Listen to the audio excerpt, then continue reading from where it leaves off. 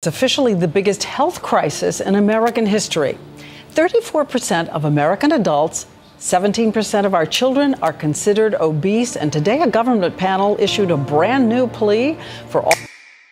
Nothing is permanent, and a lot of times you have to learn to perform without motivation. You have to learn to perform without purpose. You have to learn to perform a lot of different things, and that's what people think. They think I need to have this motivation to work out, to study, to be better.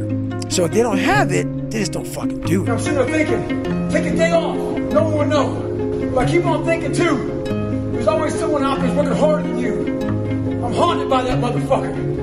Knowing that someone out there is willing to forgo personal desires and comforts, forgo sleep, forgo whatever it takes to be better, to be the best. In life, a lot of times, a lot of us have that person out there. There may not be a name or a face to him, but he exists. You make sure in life when they think about that person, you make sure they put a name and a face to it.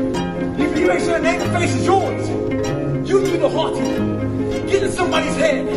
Own space. In those times when you want to quit, because we're all human, you make sure you remember one thing. All those times and hours and days you sacrifice to be the best. Thing in life, this applies to everything in life. People aren't gonna like that shit. Those normal people, it makes them feel like shit, so they're gonna judge you. And nowadays, very easy to be a fucking coward. Why? We got Instagram and shit. Most folks don't tell you to your face. They go online, they post about it like cowards. Don't let cowards get in your fucking head. And last thing, Stay hard.